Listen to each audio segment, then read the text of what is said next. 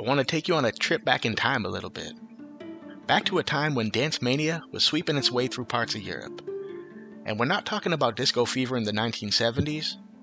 Instead, we're going back to a period stemming from the 1370s to about the 18th century, when on separate occasions, a dancing frenzy created one of the strangest cases of mass hysteria we've ever seen. Today we're going to talk about Europe's bizarre cases of the dancing plague.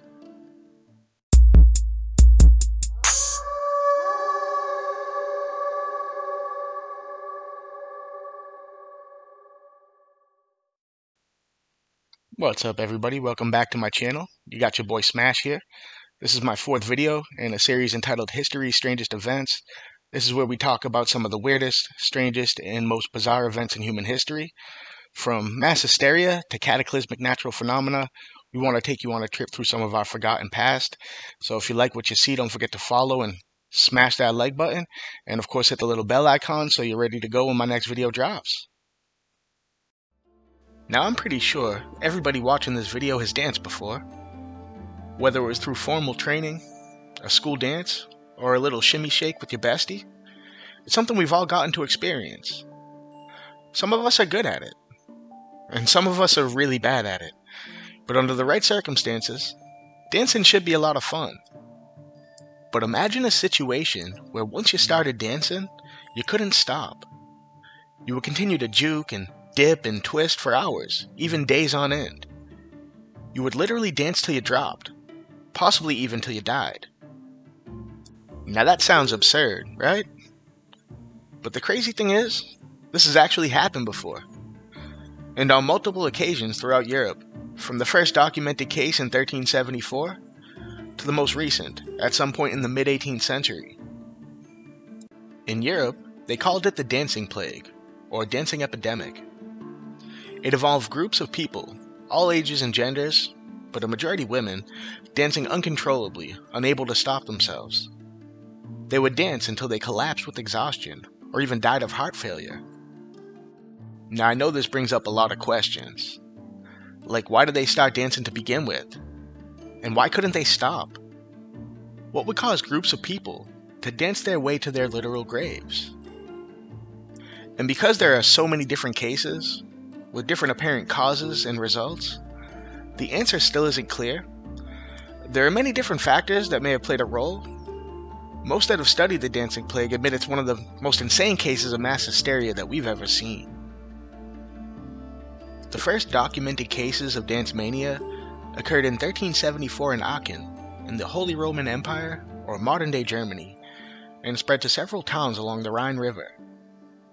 There were many different triggers that may have started some of these dancing fits, the most common of which were crop failures from local harvests, leading to food scarcity.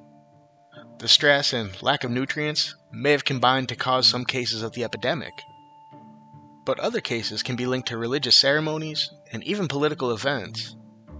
Some believed it was started by a religious cult, leading to some victims being exorcised. In Italy, they call it tarantism, because they thought it was caused by being bitten by a tarantula or scorpion. They believed it could be cured by music to accompany the dancer. Perhaps the most famous case of dance mania occurred in Strasbourg in 1518.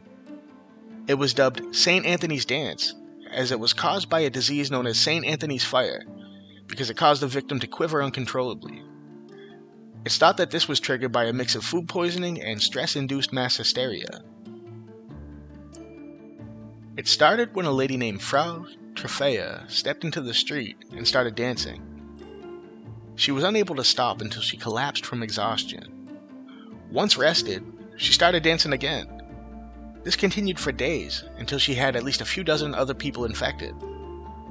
Political and religious leaders tried to open up music halls and have music playing to accompany the dancers with hopes that this would help. They even went as far as to hire professional dancers to dance with the afflicted.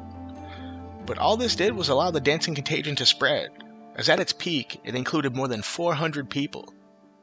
Now another question that normally comes up is, why didn't anybody try to stop it? Well, they did, kinda.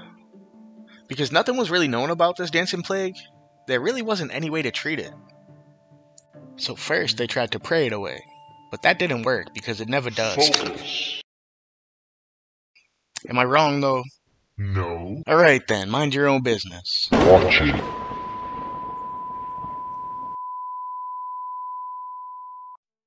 So when prayer didn't work, some people tried to isolate dancers, similar to how they treated the Black Plague.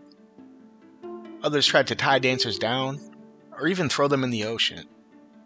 Most attempts failed, as victims would likely dance until they collapsed. In all, over 1,000 people have been infected with the dancing plague throughout the centuries. It led to hundreds of deaths throughout Western Europe, and even today it still baffles historians, doctors, and scientists. But at least today, we do have a name for it. They call it choreomania. Choreomania, as defined by the American Psychological Association, is an uncontrollable urge to dance, especially in a frenzied, convulsive manner.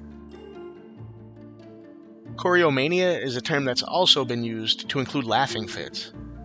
And we do still see it on an individual basis even today, but never in the large numbers we saw in Europe all those centuries ago. And this really got me thinking about what it would be like if something like this happened today, especially with the way that social media, and yes, even YouTube, has changed the way we view things. Would anybody even take it seriously? I mean, you saw how we handled a much more serious pandemic. Would they call this a hoax or say it's fake news? Go on. I mean, there's already stories about apps like TikTok causing mass psychosis, making people think they have Tourette's syndrome. Oh, it's real. Look it up. Now, this is probably one of the more wide-known topics we've covered on my channel, but it still leaves us with so many questions. How did these dancing fits start? What caused them? Why were they able to seemingly infect so many people, like a case of the flu? If it happened on such a large scale today, is it something modern medicine would be able to pinpoint in our bodies and maybe even treat? Or was it all just mental? Just a crazy case of mass hysteria? Jump into the comments below and let me know what you think about Europe's dancing plagues.